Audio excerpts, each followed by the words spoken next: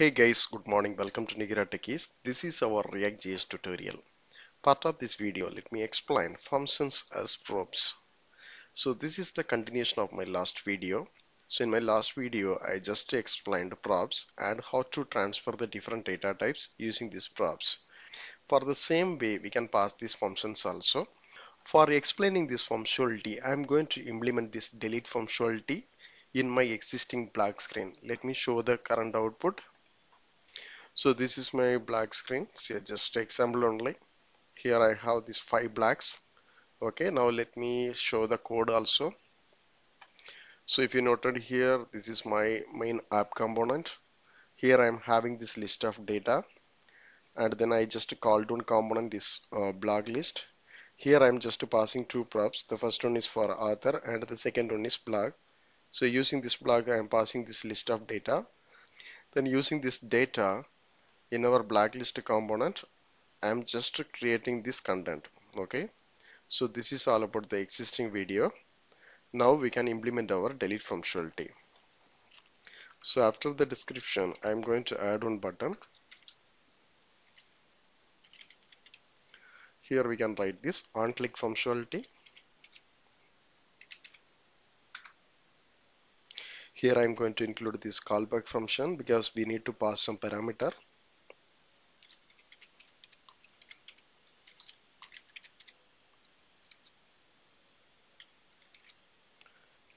And the parameter is our key value item.id.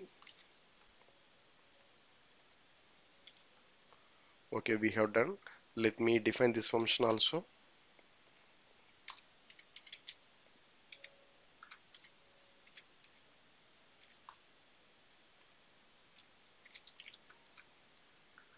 So our parameter is id.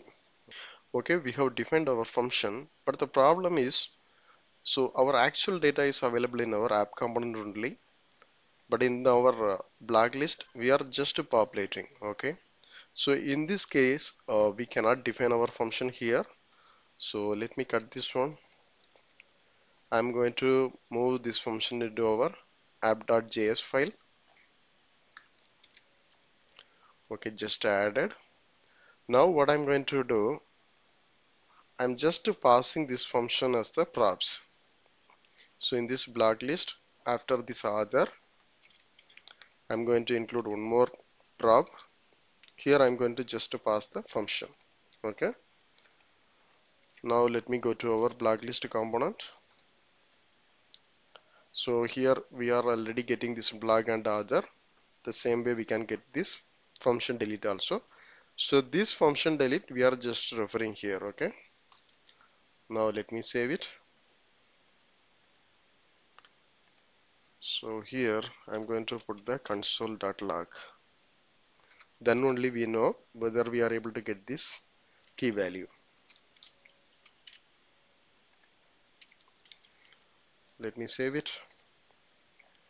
See, for each and every block we have this delete option. Let me go to the console. Okay, so if I'm deleting this one, see, we are getting the ID as 5. So if I'm clicking the next one, we are getting this 4. The same way if I'm clicking the first one, I'm getting this one. So that means we are able to get this ID. Then using this ID, we have to implement our delete function. For that, we have this change function. Using this change function, we have to complete this delete functionality. First, let me remove this console.log. Here, I'm going to declare one more new variable, new list. Okay. Then we can access our main variable block data. Here, I'm going to apply this filter option.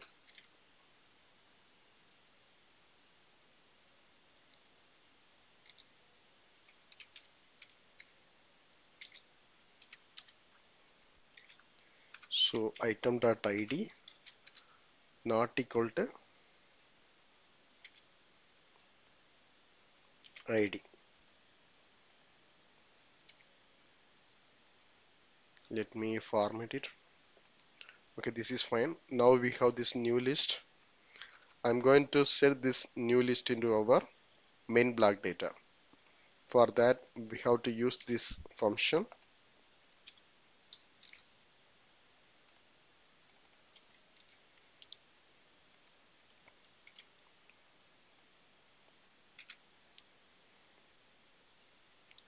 Okay, we have done. Now let me verify once again. So initially we have these 5 records. Now I am trying to delete this Angular. Okay, see it's gone. Now I am trying to delete this SQL. Currently we have only 3 data. Finally I'm deleting this reactjs also. See now all the blocks are gets gone. So if I'm refreshing, so again it will start from our main function. So it will load all the data. So in this way we can implement this delete functionality, and also we can pass the functions as the props. Okay. Still, if you have any doubts or clarification, please post in the comment box, and also please don't forget to subscribe my channel. So I request to watch my previous video, that the props. So if you have watched that video, you will get the better continuity. I will share that video link also in the description. Thank you. Thanks for watching.